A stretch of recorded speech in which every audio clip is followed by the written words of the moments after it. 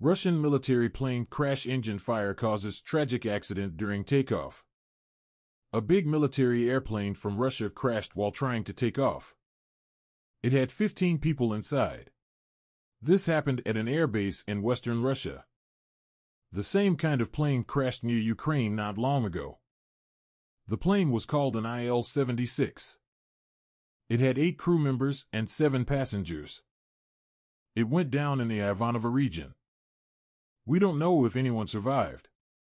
The governor of Ivanovo, Stanislav Voskresensky, said he felt sorry for the families of the people on the plane. He also mentioned that there was no damage on the ground. The defense ministry said an engine caught fire as the plane was taking off. They think this caused the crash. Investigators flew to Ivanovo to find out more. Videos on Russian TV showed the